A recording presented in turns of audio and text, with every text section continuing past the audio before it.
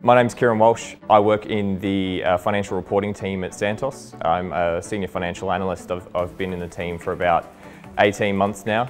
Our primary responsibility is the statutory reporting of the business, as well as supporting the business with technical accounting and complex transactions.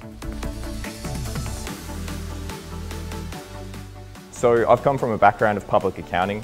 Straight out of uni, went into a large public accounting firm and spent a number of years there, and have since made the transition into commerce and into Santos. And I definitely think it's opened up a whole new avenue of opportunities for me.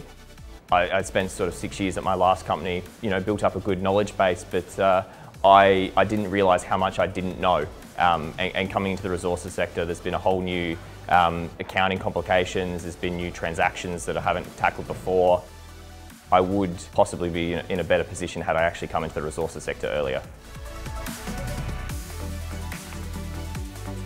So my advice to anyone at uni who's kind of trying to work out what sort of career path to take in accounting would be to not rule out going directly into the resources sector and into industry.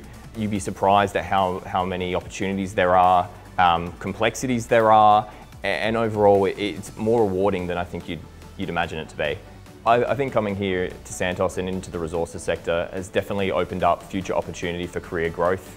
I don't think it's limited to the resources sector. I think the skills that I'm getting here and the opportunities I'm getting will be seen favourably in any industry, be it back in public accounting or any other sector.